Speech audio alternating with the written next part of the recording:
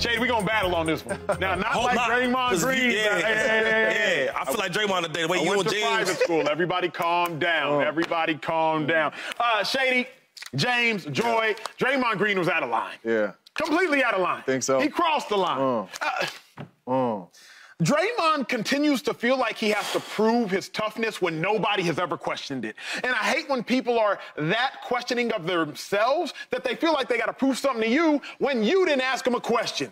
See, what Draymond Green needs is not an ejection. He doesn't need to prove anything of himself. He needs therapy. He needs therapy. Get rid of all them anger issues. Exercise them demons. How long are we going to continue to praise unnecessary aggression? Yeah. Necessary aggression, I'm with that. But unnecessary aggression, stepping on Sabonis in the playoffs. Unnecessary aggression, kicking, hitting LeBron James with a sun don't shine. Unnecessary aggression, putting Rudy Gobert in a chokehold and Rudy Gobert just innocently trying to break up a little scuffle that's nonsensical. That's right. How long will we praise unnecessary aggression? Because we've seen it transcend the basketball court into the dude's actual life. So I'm not going to continue to praise the aggression because he put a dude in a chokehold. Ooh, big bad wolf. Draymond Green came around the corner. Right. I'm not with it. I'm not with it, James. He crossed the line. What in the world do you got to say? Well, we're just talking this situation, right? We ain't talking about the past situations and what happened in the past situations. I got two boys. I got two boys. They 10 and 12. Yes, sir. And I tell them both. What you see your brother in a scuffle. You run over there, you start swinging, and you don't ask no questions till it's over. What happened? All right?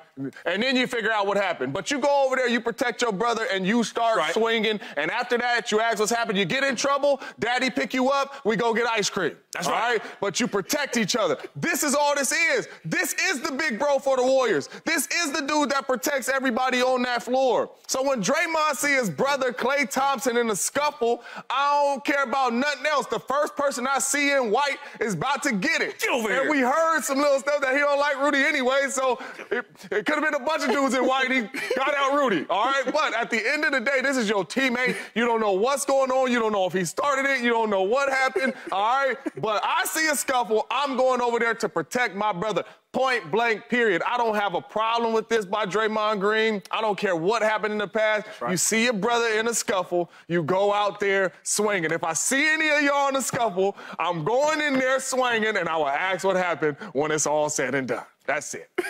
Shady? Sure go. Yeah, we'll figure out what happened, who started 100%. It afterwards. This is what Draymond is. This is what he's always been. This is the brilliance of Draymond, and you have to take the good with the bad. That's what it is with Draymond Green. The reason that they have those championships is because they got that. They need that dog. And like James said, I can't see. I just got to grab a white jersey. And if it's the biggest one, I got to go after the big. I'm the big dog. I got to get the big dog off my dog. That's just what it is. I'm asking questions later. We will figure out who started it. I will decide if you were wrong well after the nerves have settled down. This is what it is with Draymond. I'm doing the exact same thing. I cannot sit here and persecute him. I am not an anti-violent person. I think sometimes you got to be violent. And in this situation, was it too far? Is he get ejected? Is it against the rules? Of course. You turn on any 90s basketball game, you're going to see this 3 times a game. Now, the game has changed, obviously, but this is a part of basketball as well. This is a part of basketball. This is a part of the game. What is this you're referencing that's a part of basketball? If you get in a scuffle and we get in a little kerfuffle, you better do something. You better be over there. Don't be standing on the sideline, staying away. I don't want to get involved in it. Ask questions later. That's just part of it. I love every bit of it. Money Green, that's my boy, Draymond Green. Actually, we are friends. We are cool. He sent me a couple jerseys. But anyway, when you look at the Warriors and you think of the Warriors, you think of them as aggressive? No, right? Jump shooters, right? You play basketball at any time, right? You hoop, right? When you play a team that is jump shooters, the coach gonna tell you to do what to them? You be physical to them. Bully him. If there's not a Draymond Green with the Warriors, right? Because he don't have a lot of big stat lines. He's not gonna shoot a bunch of threes. He's not gonna be a scorer, right? He's a physical presence. And when Draymond's there, you can see the toughness. I'm not saying Klay's not tough. I'm not saying Steph Curry's not tough. I just think that the way you guard them and play them, you want to be physical to them. And Draymond is the physical part. You want to do it to my boy? Cool, I'm here. And the good thing I like about this whole thing about defending your teammate He didn't go for the little guy. No. He seen a 7-footer go after his boy. Yeah. Now, the thing is, if you really know the Warriors, you know that Steph Curry is obviously Draymond's boy. But his man is Klay Thompson. Yeah. And he see Rudy grab his homie by the neck. That's all it took. He choked him out. Yo, my man, look, calm down. Yeah. And then I want to give him some credit. He didn't really, hurt him bad. He just had enough to get him out the way. Yeah. See, I know you don't like that type of stuff, right? But when you playing sports, it's a physical game. And the weak don't survive. Yeah. They really don't. You ask an alpha men, right, that work out all the time, that are alphas. I'm better than you better than me. Let's find out. And sometimes it gets chippy. Yeah. If you watch the little play with him and Klay, it was small. He went for a shot, he kind of pushed him a little bit, he pushed him back. Now it's on. Yeah. My thing is, if you're my teammate and we go to war with each other every day, people don't understand, especially fans, I spend more time with my teammates than I do with my family. Yeah. And you think you're going to harm my family, I'm not going to do nothing about it? Yeah, you got one thing tripping. And that's what he did. He handled his business, and I love it. Acho, real quick, that's you. It happens on the court. What would you want Draymond Green to do right now? What would you want me to do? Separate it. I don't need you to drag no dude, put him in. Separate it. Like what Gobert was doing. Separate it. You're asking to apply reason to an unreasonable situation. I'm a reasonable person, so of course you are a reasonable person. We are not reasonable people, but we are all people that are active. If it's on, it's on. Here's my thought process, and it's very, very simple. You said something that was very intelligent. You said Draymond has always been like this. I'm just very curious. When does somebody mature?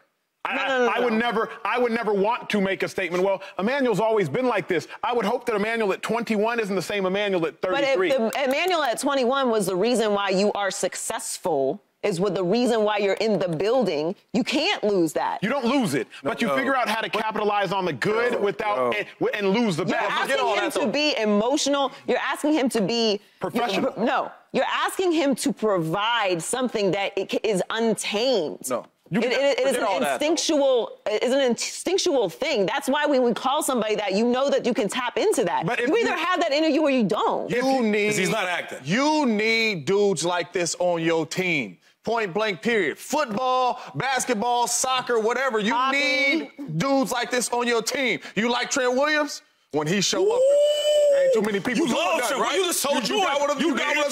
They know Trent is about that, and they know Trent is about to come protect his brothers. Here's my thought process. What's your thought process? At what point do you realize it's to your detriment? Because what I could suggest is Draymond Green and I just hope that y'all would listen long enough to engage in a conversation. Because I can already see the eyes rolling. I would suggest that Draymond Green has cost the Warriors as many championships because of this same attitude as he's won them. Because we know that the Warriors have won themselves 4. But I would suggest 2016, many people say if Draymond didn't get suspended, they would have won. I would also suggest if not for Draymond Green's temperament, Kevin Durant would likely still be there. Say Kevin Durant isn't there. I would suggest that if not for Draymond Green's temperament, the Warriors may have had a shot again to at least advance to the conference finals last year. Maybe not the NBA finals, but at minimum the conference finals. You can't win the lotto unless you buy a ticket. So as many championships as the Warriors have won because of his temperament, I would also suggest how many would they have won? Yeah, and how many would they have won without it?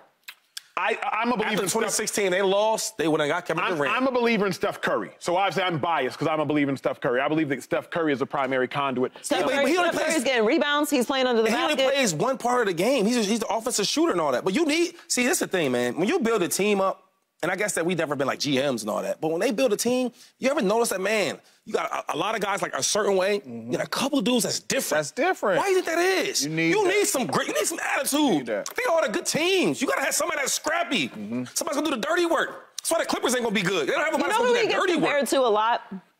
Dennis Rodman. Why do they compare him to Dennis Rodman? Jordan loves him. He has no offensive game. No, he gets compared to Dennis. He doesn't need to have an offensive game. He's not there for that.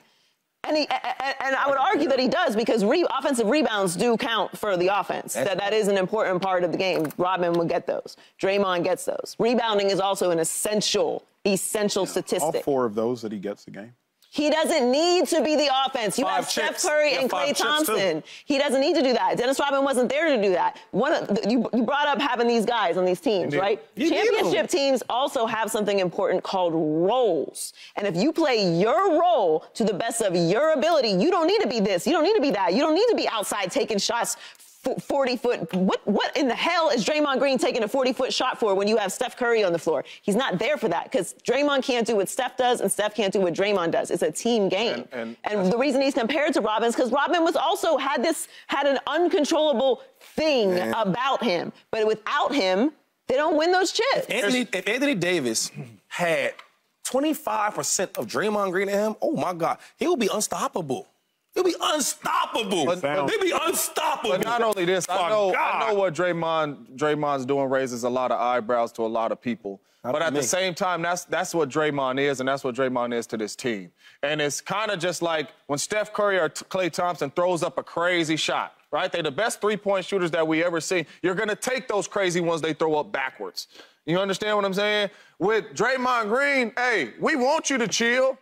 But we know this is in you, and we're going to take that other stuff that come with you because you do bring the dog out of this team. And you need those dudes on your team. Every team that I've been a part of, we've had those dogs that you could point out who you want to go in the alley with, JJ. Boom, boom, boom, boom, boom. You need them dudes. You ain't pointing at all the other dudes over here that you ain't think going to A-Rod, stay in the back, A-Rod. You know what I'm saying? But you need them dudes. What alley are we going into, It don't matter.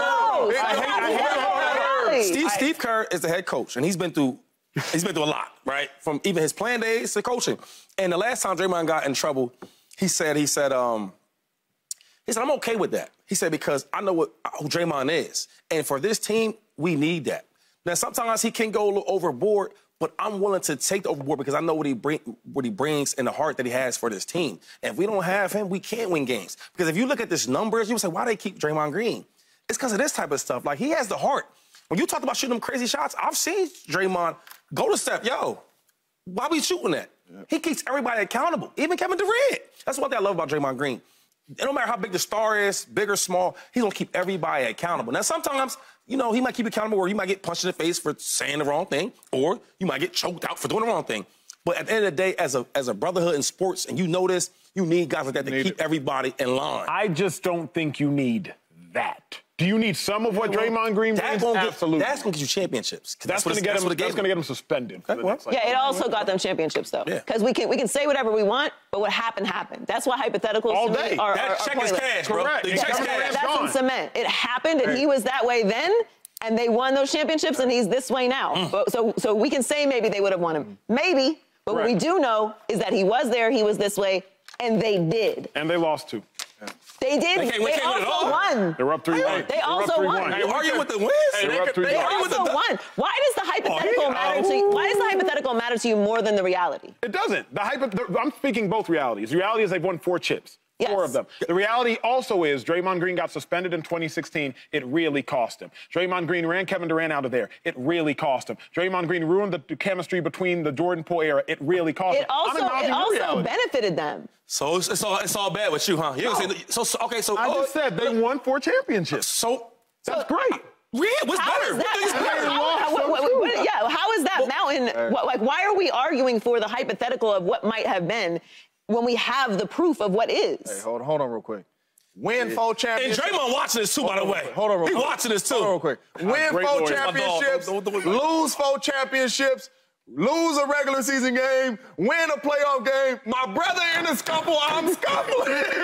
Point blank, period. I don't care what it is. I'm in there. That's it. And that's what this situation is. I won't cause any scuffle. So you ain't got to worry about me. If I get into it, because now this is the thing about TV now. Now, we do talk a lot about a lot of people, right? And you say some wild stuff about people. So if we see them... We have experience. You see that person and things go down, like, you gonna go in the car and... I'm breaking the scuffle. We've been there. Breaking it up. I'm talking about real, like, grabbing and all that. I'm keeping the scuffle from occurring. We've been there. Hold on. We've been in the tunnel before. No. They teeing off with my dog. He got hands on Shady. Yeah, it's me and a guy. We hands, not words, but hands. I'm grabbing him like, what? Did we get into it? I'm getting in there. But I'm not letting it get there, though.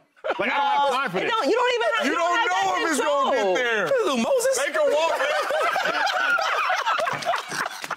I'm going to talk to him. This dude crazy. Hey, I ain't gonna lie, boy. You made, boy. Boy, happy on my team. This boy said he gonna talk and stop it. What? He's gonna pray over him. Let's have a word. Young brothers, have a word, young brothers. He gonna stop it. We return. What is going on this show? Subscribe here to get the latest from Speak, and go watch a few segments from our other shows on FS1.